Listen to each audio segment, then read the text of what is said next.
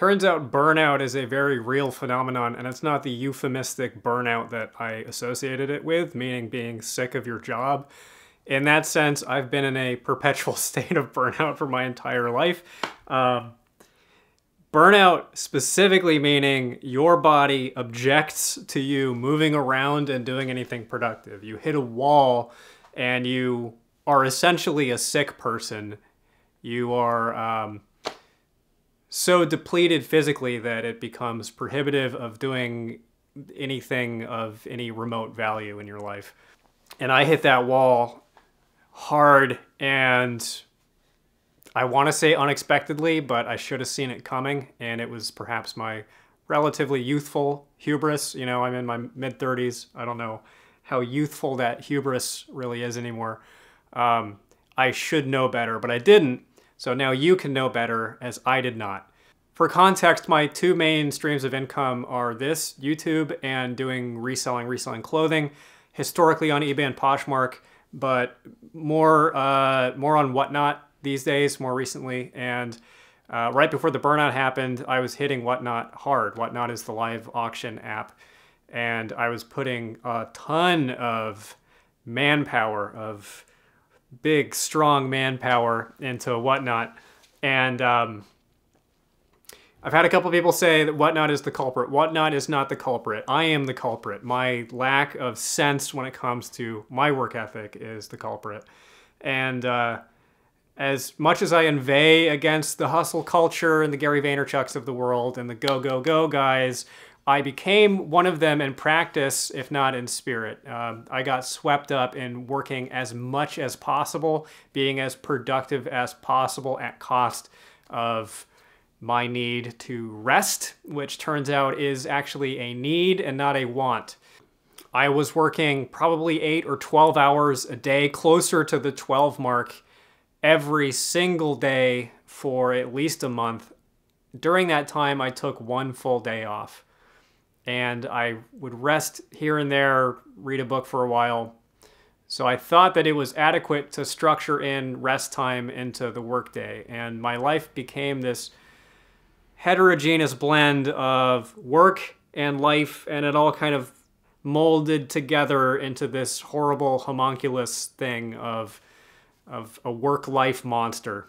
And that is not a good thing to do, and that's kind of inevitable if you're a reseller. If you don't have a real job, that just kind of happens. It's like a goldfish. You take a goldfish, you put it in a bathtub, and it'll grow to a certain size. You put it in a lake, and they get this big. I swear to God, if you didn't know that, that's actually true. You can catch, I can show them to you. I can show you individual goldfish in San Diego that are that big, that live in ponds.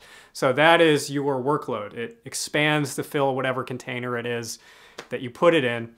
And it had a really big container. All the reselling work, sitting on top of that, I was putting out one of these videos on the Thrift of Life channel once every 3 days. And I deviated from that only twice ever, I think, during that time, because I had an unpublicized New Year's resolution to get to 50,000 subs on this channel before the end of the year.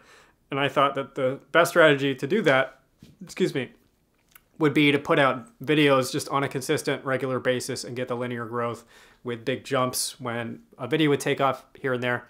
And it turns out to not be really the best strategy, and it just kind of wore me down a little bit. Also, I have a second channel, Book Pilled, that's about reviewing books, buying books, science fiction specifically. So I was putting out videos there periodically. I had ratcheted down the amount of videos that I was putting out on that channel quite a bit. So that was just kind of an intermittent thing, but that was also running in the background.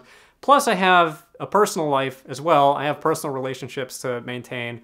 And nowhere in that amalgam of obligations did I make space for long periods of time where I wasn't working, where I was resting mentally and physically.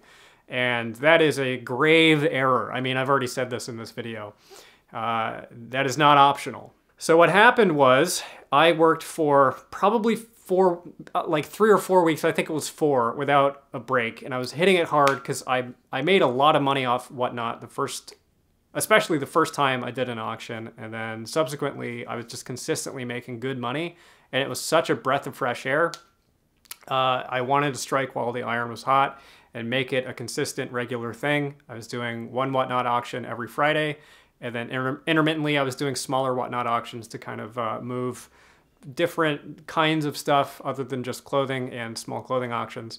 And I was just turning the wheel, cranking. And then at the end of it, I knew that I needed a break, and I was confronted with the choice of, do I want to take a week off, like a staycation thing, or I was thinking about going to Mexico for a few days, taking an actual vacation. And I was looking around my apartment, and I had the thought, like, you know what, I could go sit on a beach somewhere, but I would just come back to this cluttered ass apartment that I don't really enjoy living in anymore, and the stress would resume. So why don't I take this time, instead of taking a break, to clear out all of the standing inventory that I haven't moved yet, clear out as much floor space as possible, and then redecorate the entire apartment. And that's when the hammer dropped. My body just hit a point where it wasn't recuperating at all, and I became so physically exhausted that I couldn't really do anything, and then I threw my neck out because I still wanted to do the last final push. I had a book auction that I had scheduled, I had input everything, and I said, if I can just get through this book auction, get it shipped out, then I can just rest completely assured and have, you know, the mental space to just take a full break off, a full chunk of time off, because I will know that I will have moved all of my stuff that I wanted to move. I threw my neck out. I was laid up in bed for an entire day. And then after that, the chickens just came home to roost, and I was wiped out. You know, it's been a couple of weeks since I put a video out. As I am still recovering, I'm starting to do a little chunk of work here and there, shooting this video. I put a video up on Bookpilled. I'm easing myself back into it, and the new regimen of work is going to look different. I will have to structure at least one full day off per week to rest.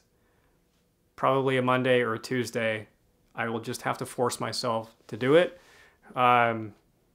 Famously, you know, you're supposed to take 2 days off. There's a reason labor unions broke their backs and went to war to give us the weekend, because it was seen as a necessity and a precondition of living some kind of a dignified life or a sustainable work life. So maybe it'll expand to 2 days. For now, I think 1 day should be okay, and then pacing myself a little better and not going for 12 hours at a stint, especially sourcing. I don't do it that much anymore, but I used to do this thing where I would go thrifting and I would not stop. I would go from open to close. And I didn't do it consciously. I would do it on road trips mostly. If I was out of town and sourcing, I would just hit everything all in one day. One time I thrifted for 13 straight hours. That's my personal record. And don't do that. That's really, really not good to do. It's pretty hard on your body. Unless you're an Olympian of some kind, I don't recommend it. So I'm just going to be more cautious and more conservative with my energy. Also, I've given up caffeine. I came to the realization that I think a big part of why I got so tired and why I get so tired is that my stress level was and is higher than I recognized it being. When you first become a reseller, when you lose the security of the full-time job or the part-time job, when it's up to you to make your own money, it's extremely stressful. And then I think you hit a plateau and you operate with an ambient level of stress running in the background. I'm only speaking from my experience and what other people say as well, because there's so many unknowns. Your destiny is so tied up in all sorts of things that are completely outside of your control. That's, I think, why people get so freaked out every time there's a little policy change on a reselling platform, why people are so trigger happy when it comes to, you know, eBay is done forever. And there's the phenomenon on top of that of people putting out scare bait videos. And please don't do that. If you're a YouTuber, I really hate it when people do that. You know, is there a future in reselling? Question mark, question mark. And of course, the conclusion is always like, yeah, of course. But I wanted to freak you out. I wanted to exploit your anxiety, your native anxiety as a reseller to get the click. The reason that is a bad thing to do and why it pisses me off so much when people do it is because it has a physiological effect. It really can hurt people and contribute to a really diminished quality of life. Stress, when you look at stress, how it works in the body, and I haven't refreshed these facts in a while, and I conveniently forgot about them, but I read a book about stress a while ago, and it's like pouring acid on your brain. It's really, really physically bad for you, especially to live in a chronic state of it, of unresolved anxiety and stress, of living in a soup of negative emotions, of worry and frustration, anger, feeling out of control. It has a hard impact on the body. That's not a good thing to inflict on other people, and it's not a good thing to inflict on yourself either. It's completely unavoidable if you are self-employed that you're going to feel this on some level, this worry in the back of your head of, is the IRS going to come in and audit me? Is something going to happen? Am I doing something wrong? Am I missing a certificate somewhere?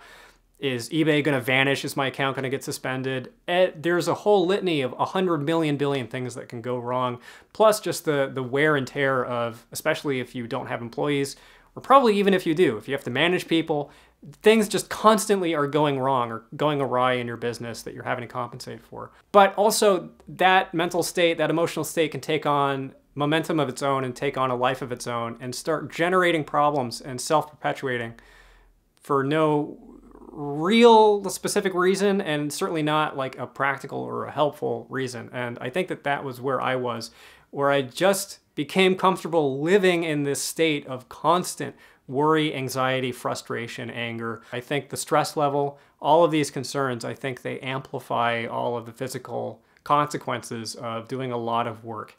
I think you get more tired.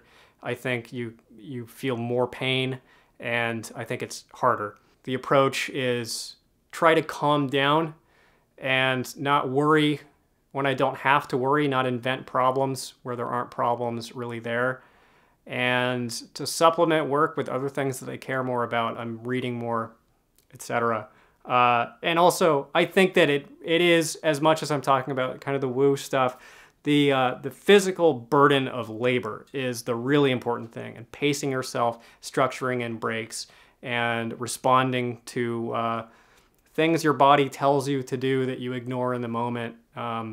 It's not a good habit to get into. Also, I've cleaned my diet way up. And I'm not going to make a habit of disappearing for 2 or 3 weeks at a time anymore. It was an extenuating circumstance. I was just needing to not do anything, really. I just kind of sat around for a long time and puttered here and there, waited for my energy stores to recuperate themselves. So I hope that wasn't too rambly and that you got something constructive out of it, and I will see you back here soon.